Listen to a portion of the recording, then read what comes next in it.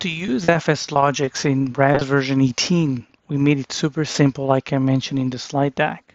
First and foremost, we go to our site settings, features, and now we have the panel that controls where FSLogix installation will be.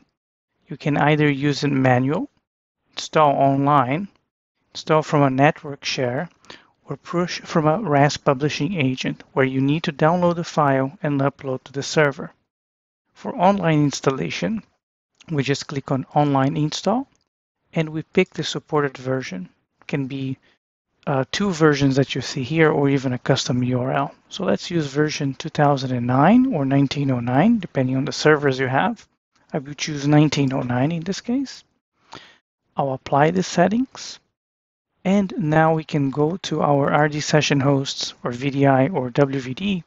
And in this case, I'll pick my group, double click the group that I have, go to user profile. And instead of using the site defaults, I will just make it for this group where we use FSLogix. We're going to use SMB location instead of Cloud Cache. Pick the folder which is already in one of my storage containers.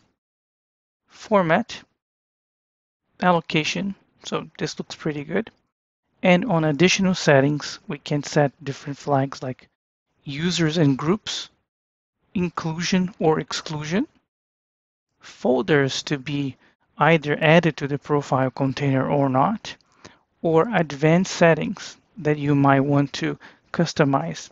Usually these are GPOs that you push to those servers, but in our case, you're doing the push directly from the RAS console. So let's save it. We will click OK, and we will apply those settings. And when we go back to our server, we can go to the server settings and go to the user profile, and that will be already here. So the process will be enabling. It will have a server pending boot, a restart to be done, and then FSLogix will be ready to go. So let's keep going with our demos.